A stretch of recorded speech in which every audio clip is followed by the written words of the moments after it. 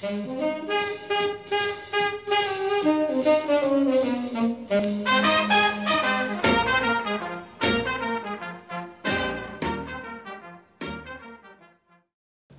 guys, welcome back to the shop, the mini machine shop. I'm Dave.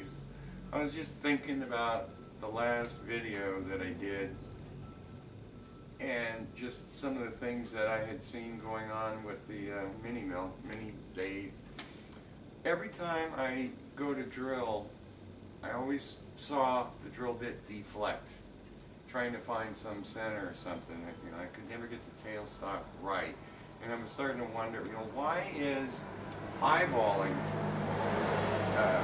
with the 10x eye loop, the tailstock method I just described in the last video, why am I getting better results with that over the coaxial indicator, which is accurate to a half thousandth easy?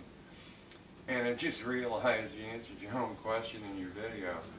I was using the 3-jaw chuck to hold the coaxial indicator.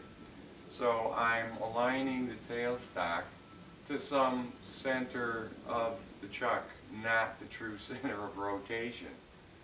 So by doing the other method with the eye loop, I'm so magnified in there that if I can't, I can see the center. And how am I going to explain this? Well, if you're that magnified and you got it lined up so close that you're not going to see the movement with the naked eye. So I'm probably still off maybe 1,000, 2,000 in using the eyeball method. That the drill bit, you just don't see it deflect. I mean, it goes right in and it's perfect. What I should have done was machined apart so I know the surface is concentric or whatever you want to call it to the center of rotation, the actual center, and then put the coaxial indicator in the tailstock. But I think you're still going to have some error because whatever run out is in the chuck that's holding the coaxial indicator in the tailstock, you're still going to have some error there. But so eyeballing it seems to work really good, but I answered my own question. I'm doing it wrong. What else is going on here? Got a new addition to the machine shop. I put a picture of it up on the website towards the end. It's a Craigslist find, Kennedy 5D, brand new. The guy wanted $55 for it, so he gave it to me. It fits in there perfectly. And for a teeny box, it holds an awful lot of stuff. We completely emptied one of my trays.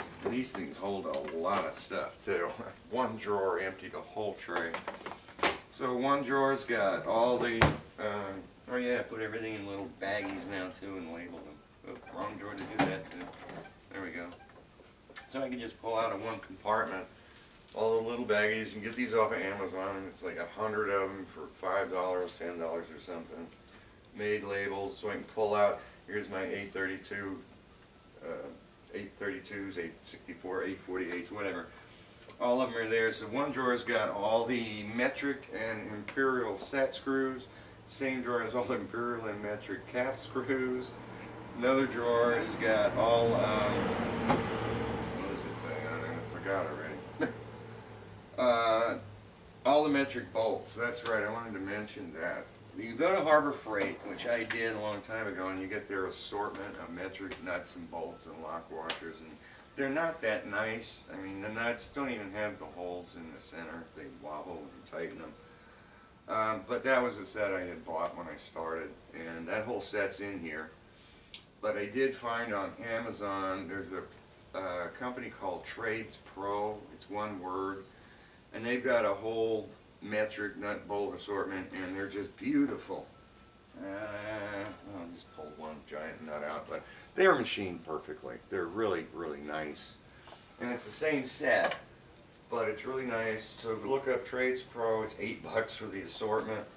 They also have an assortment of nylon lock nuts, which I bought for $9, and that whole set's in here. But I've got all my extra taps in there in nice little baggies labeled, and a bunch of miscellaneous stuff, extra cutters and mills and things that I've got. And all my inserts are in the bottom drawer. So that's that. The other thing I've been searching for is the dovetails for test indicators. I've been searching a long time, and you would think that this is all over the place and really inexpensive, and you just can't find them. When you find them, it's $30. It's from Starrett or something. I finally took a chance, found the right wording. It's called dovetail stem, and found one place on Amazon, ordered it.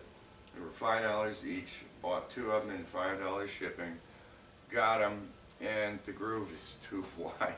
It doesn't even hold on a test indicator. You can't get it to tighten up. So I contacted the company, and they said they checked their inventory and they're sorry. Gave me a full refund, and they threw all their inventory in the trash can. So they said throw them away.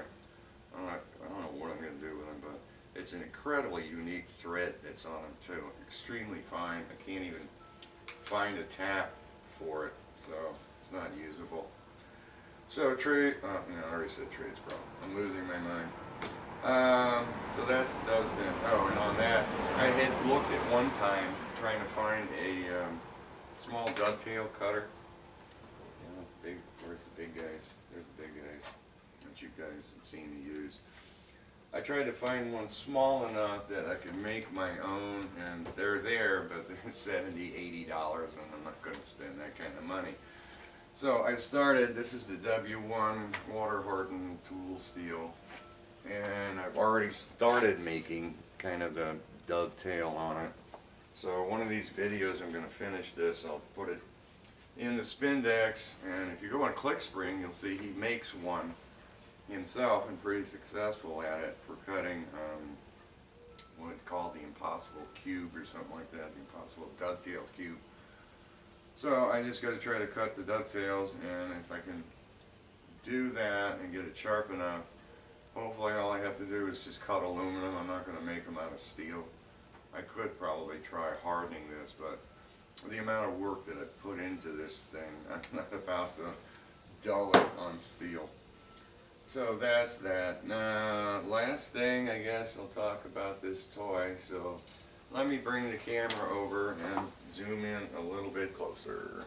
Alright, there's the guy. Had to change the angle here because the sun is reflecting off of it too much on the other side. This was, I've always been looking at this thing. You can find them, they're $25. You can find it on Amazon. You can find it on Newegg. Bunch of places, and I figured, you know, what the heck, because the end mills, when you're trying to face off, always leaves this weird looking pattern. It's super flat, it's clean, but it's got a visual type pattern to it. You can't feel it. So this is a face mill, and I was hoping that this was going to give me a lot better results, and it turned out no. So this came from Amazon, $25. The cutters were $19. You get a tray of 10 of them. And I could not find an arbor. Nobody had an arbor for it. So, well, actually, I did find one. It was $66, so forget that.